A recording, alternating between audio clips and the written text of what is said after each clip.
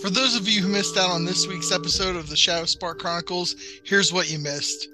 The Grime Warden arrives in Governor's Den, and Colton Frost informs the group that he will not be chaperoning them on their journey to find the Cinderbloom, as he needs to focus on the repairs of his ship.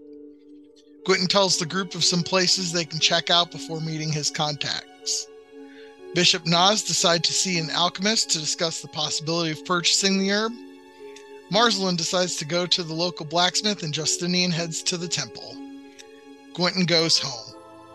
Upon arriving at his home, he is greeted fondly by his father. He tells his parents about the death of Hugh, and his mother scolds him for not taking care of his brother.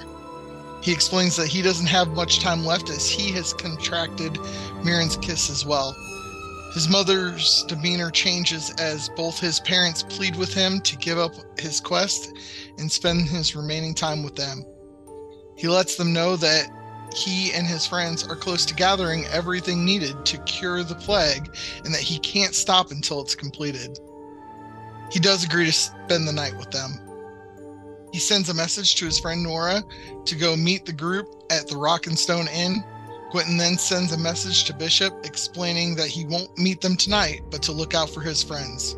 While Bishop Oz and Justinian strike out, trying to find information, Marsland finds the blacksmith to be very informative. She tells him that sometimes Lord Shallowstone does grant passage to the forbidden area of Tanis if the situation is right. Nora makes her introductions to the party. She and another dwarf named Cole tell them that it is possible to get into Tanis undetected, but it is very dangerous. It's decided that Justinian and Marsland are going to write a letter to Lord Shallowstone in hopes of being granted access to the area. As the group departs the inn, a loud drunk bumps into the group, spouting off doom and gloom. He mentions a name and walks off in an alley. Marsland suddenly runs after him, and Oz gives chase. Bishop and Justinian head toward the docks. Marsland catches up with the drunk and tries to get more information from him, but the man's no condition to talk.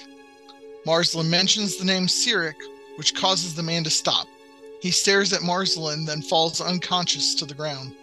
Oz picks him up, and they head back to the ship. Please join us every Monday at 7 p.m. Eastern Standard Time as we continue the adventures of the Shadow Spark Chronicles, and as always, we'll see you in the dungeon.